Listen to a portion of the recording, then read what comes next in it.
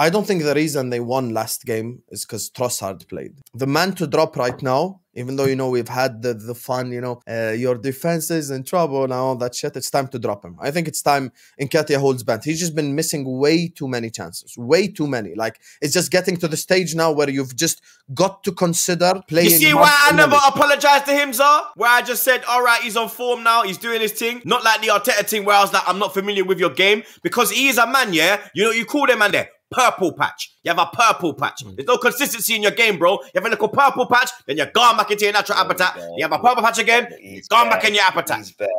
He's back. He's kept us afloat. He kept us afloat. 5-point player. He kept us afloat. Have you been watching Arsenal games? Have you been watching our games? It's just these last three, four games where, I mean, yes, I will admit, again, people think that I'm so delusional on Nketiah and say that, all right, if you miss an open. When my mom sees Nketiah on the screen, she says, "Is our son there?"